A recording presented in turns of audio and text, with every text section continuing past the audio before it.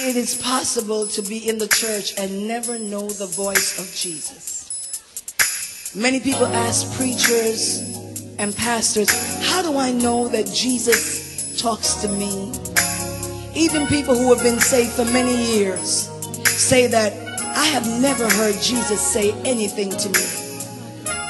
Well, the Bible said, my sheep know my voice, and a stranger they will not follow.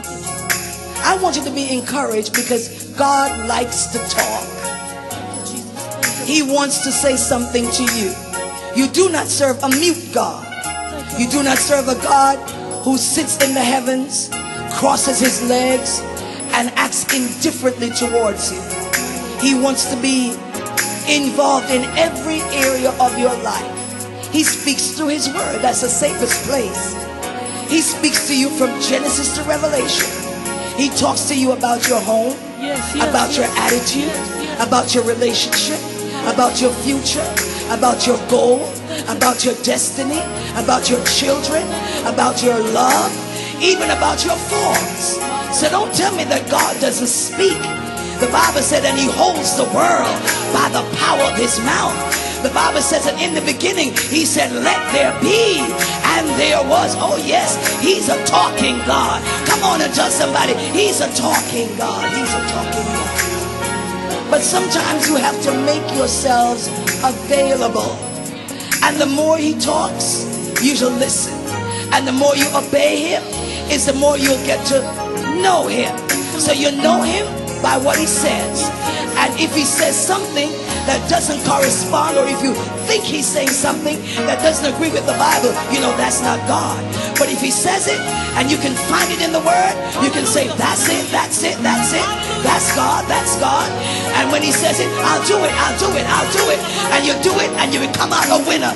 And then he says it tomorrow and you do it and you go a little higher. And he says it on the Thursday and you do it and you go a little higher. And he says it on the Friday and you do it and you go a little higher. After a while, you can say, I know the voice of Jesus.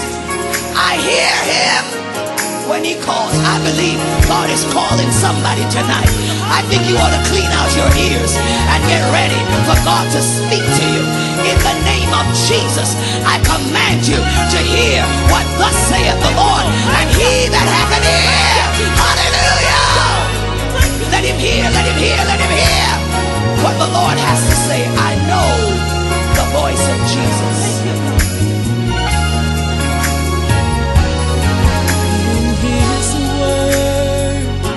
He said that I would recognize his voice, not because I'm rich, but I am his choice, involved with him, secure with him, gives me an ear to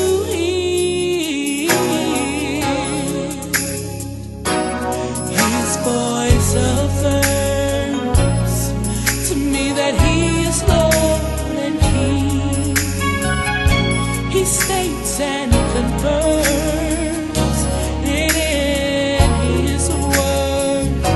The heavens and earth declare that his promises are true. And I know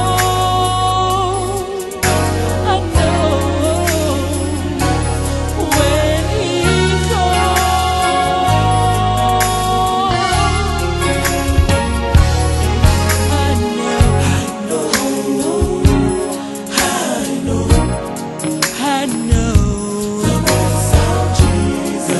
so Jesus.